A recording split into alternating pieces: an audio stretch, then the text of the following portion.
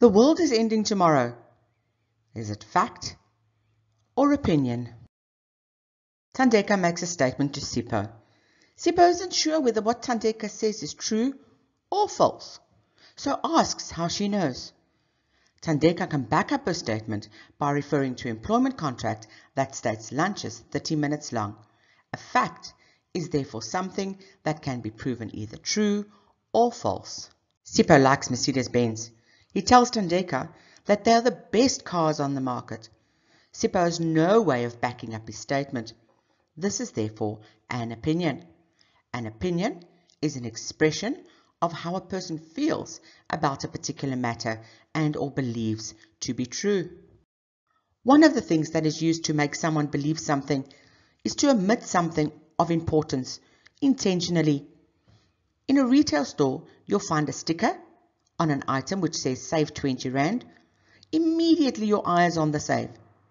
If you read further, in very small print, it says buy 2 or 3 to save the 20 Rand.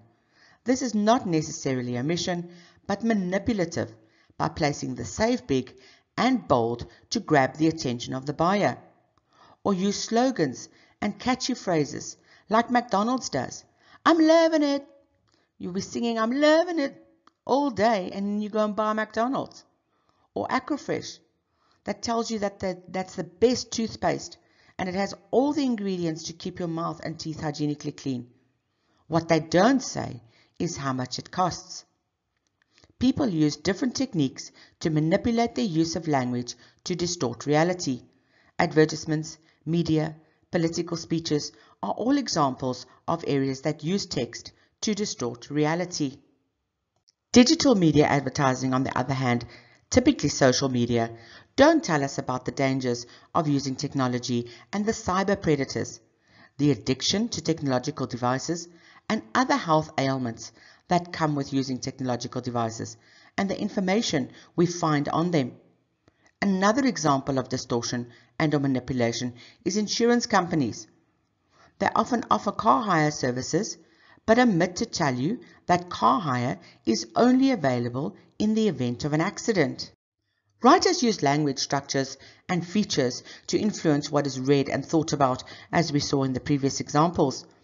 Often media slogans, as an example, would use words, language symbols, pictures, and a tone that makes you want to buy the product.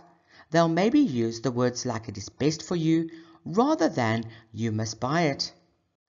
The pitch and volume of your voice is called intonation when we speak words. Verbal communication we can hear with our ears and make a decision on whether it's necessary to react in whatever way necessary.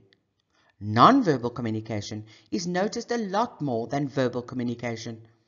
Our body language, eyes, facial expressions, hand gestures.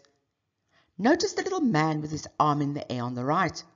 He's signaling something. It could be a wave. He's pointing at something. But his facial expression is definitely telling us he's upset or just not loving life right now.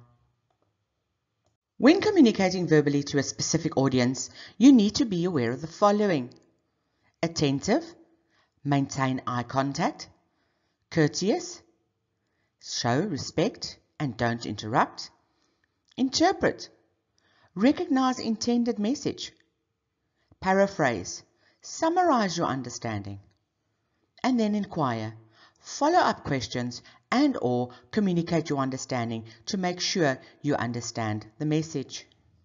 You may encounter any one of the following 4 communication forms.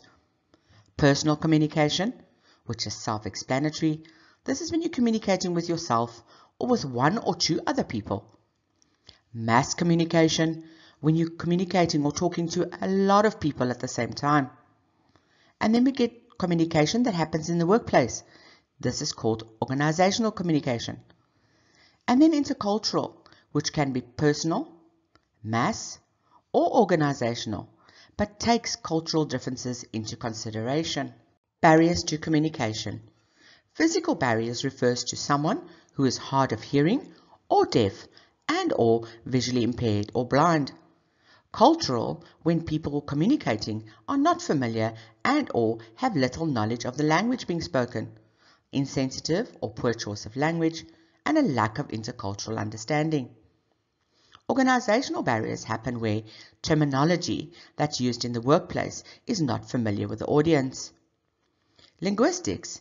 Someone who has studied in the science of a language would have trouble communicating with someone that has layman language abilities. Noise as distraction. This may not be a physical noise and or background noise, but other distractions like worries, stress, excitement. When speaking to someone who is worried, stressed, and or excited, may be distracted by the underlying thoughts. The message may then be misinterpreted and or misheard. Ever just told your friend how wonderful your holiday was, and they were looking at you, but simply didn't react or asked you to repeat? Phew, then you've got to repeat the whole story again. This is a typical example of noise as distraction. And that's a wrap for lesson 4. You're going to be a good communicator in no time. Let's take a look at what we've learned. Facts are things that can be proven to be true. Opinion is the thought or belief of the individual. Media, politicians, and organizations use manipulative text to catch our attention. Verbal communication can be heard and non-verbal can only be seen. Different mediums of communication take place on a daily basis. Be aware of barriers to communication to ensure you communicate through and around them.